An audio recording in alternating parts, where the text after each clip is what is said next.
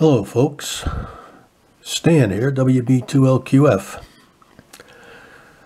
Here's my little PFR 3B, my newest acquisition. It's a very nice little radio.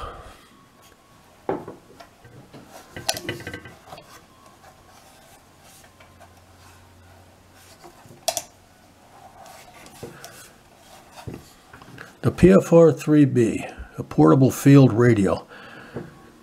Somewhere, someone either told me or I read that it actually predates the Elecraft KX1. I don't know if that's true or not.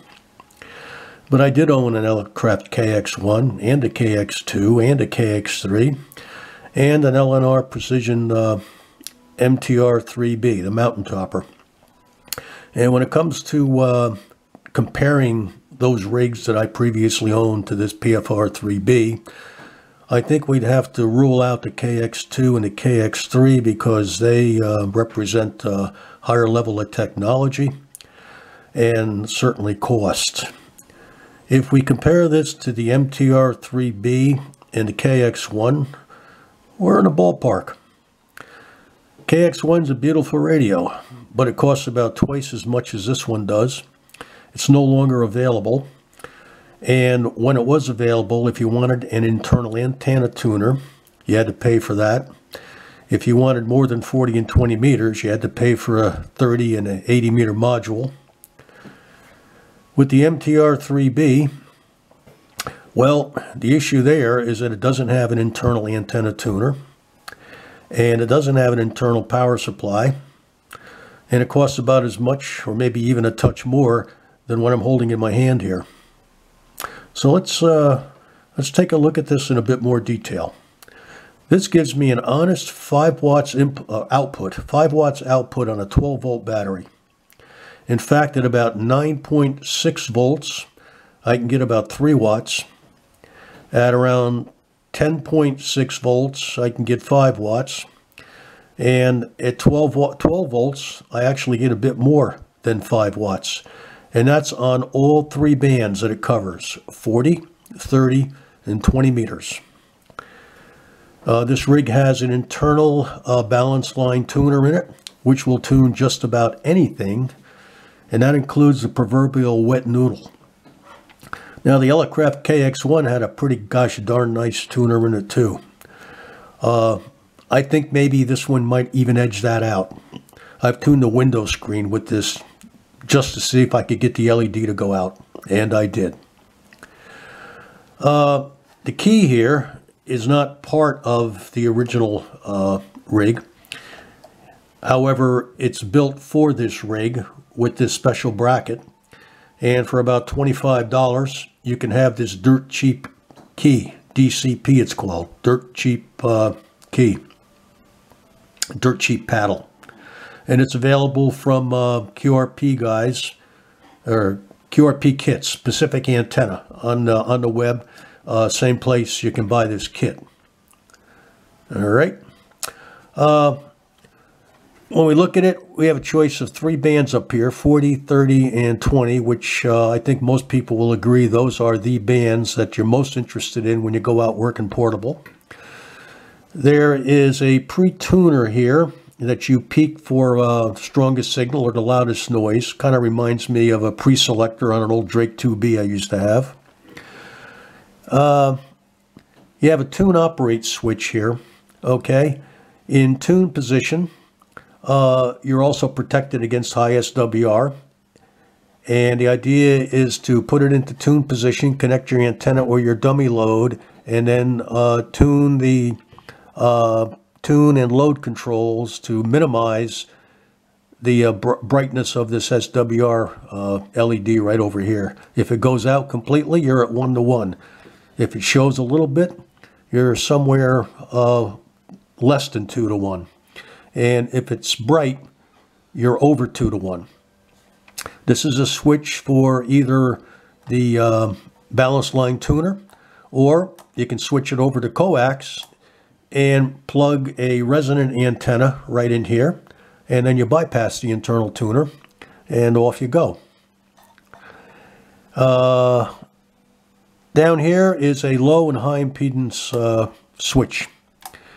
Depending on what kind of an antenna you're trying to tune, either the high Z or the low Z position is going to minimize the SWR.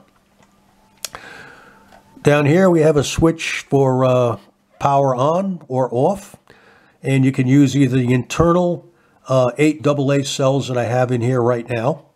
That's on battery. Or if you switch to external, then we're talking about using either a 12-volt battery that's hooked up here through this power jack, or I can use a 13.8 volt supply.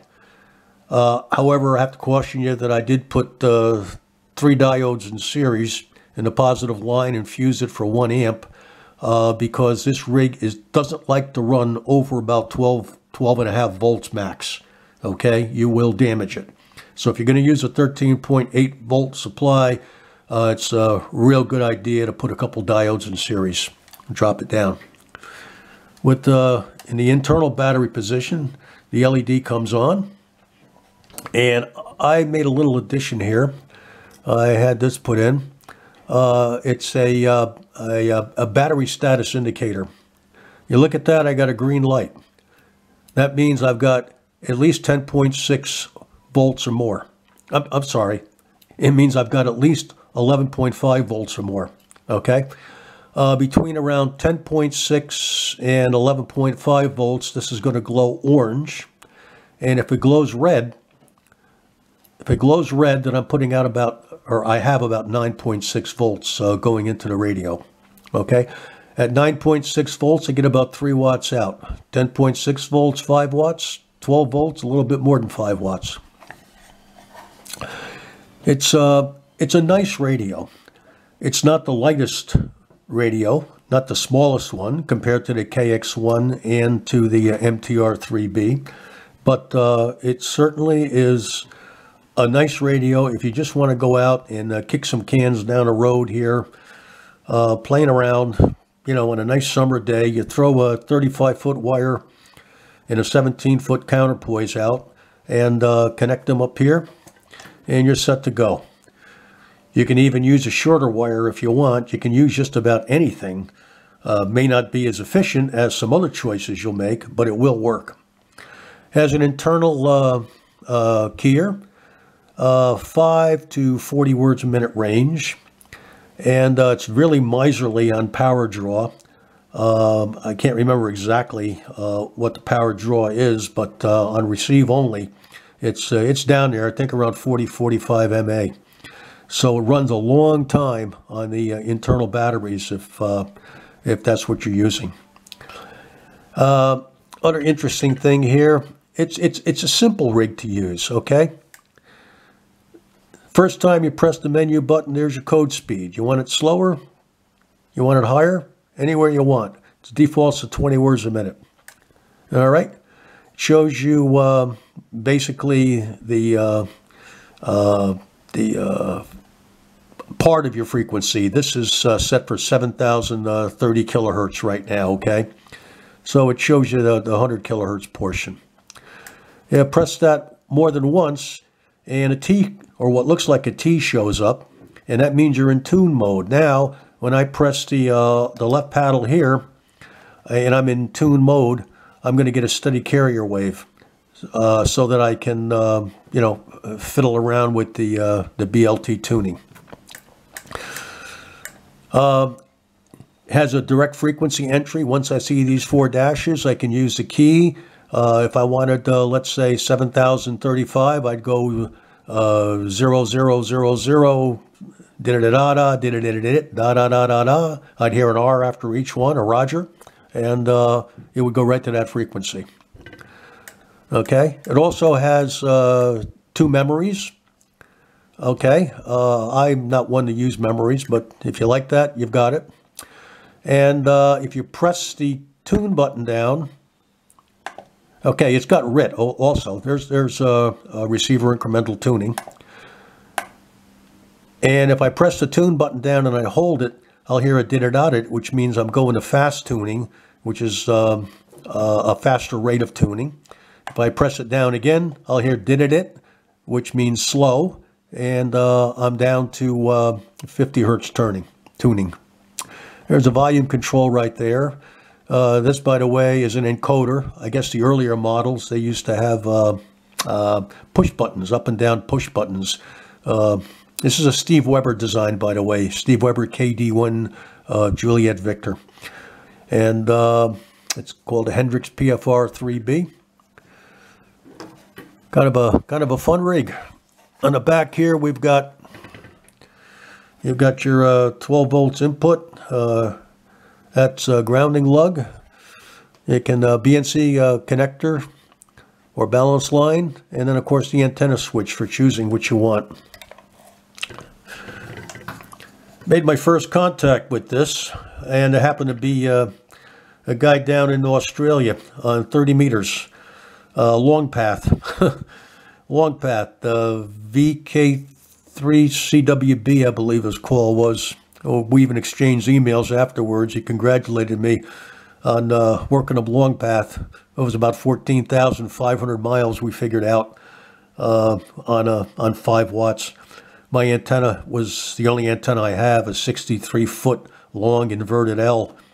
It's actually an end-fed antenna put out by My Antennas, the EFHW4010, that I've got configured as an inverted L. With no grounds, the 25-foot coax cable connecting it, well, that acts like the counterpoise. But works for me. Let's go see how she sounds, okay?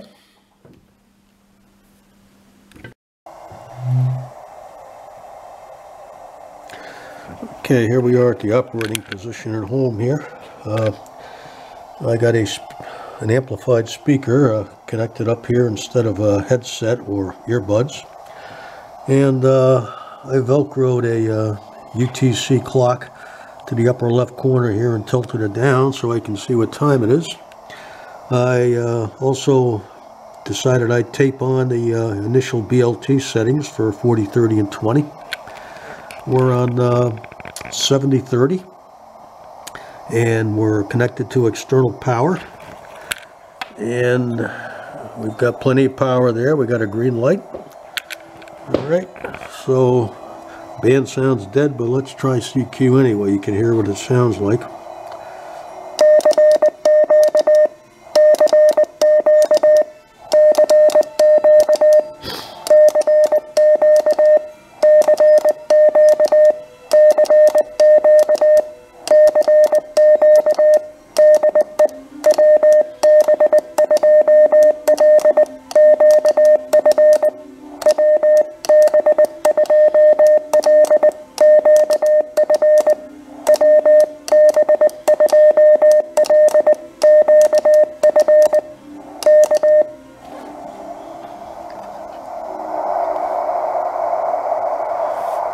As expected, nobody there.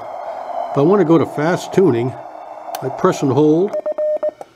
I hear fast, and now we're chugging.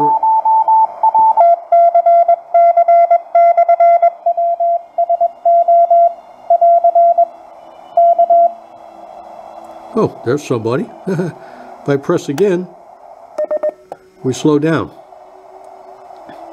All right. If we press once on menu, we got the code speed. I'm at 20 words a minute. If I press twice, I go in tune mode. Now if I switch over to tune, hold the key down, you see the SWR's out. That means I got a 1-to-1 match. Go back to operate here.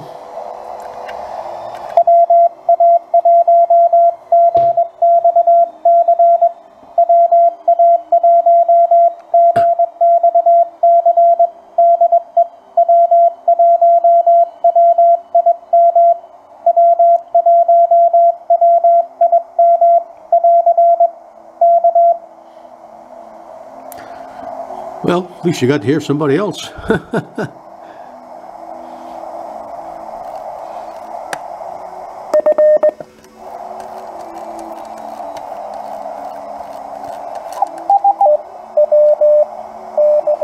It's really a very nice receiver. The minimum discernible signal is 0.2 microvolts. 300 hertz selectivity and a 600 hertz center frequency audio bandpass filter. On receive, it's drawing 47 mA. On transmit at 12 volts, it's between 650 and 740 milliamps. Awful nice receiver. Very, very nice. It all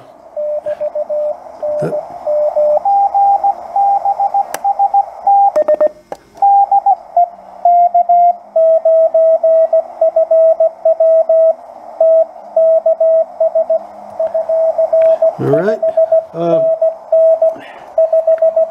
Just so you know, I wasn't lying here. On 222 at 10 on 10115, 5 watts, 2157. Here's VK3 CWB. Gave me a 529. In Australia, long path, 14,400 miles. There's a few more QSOs.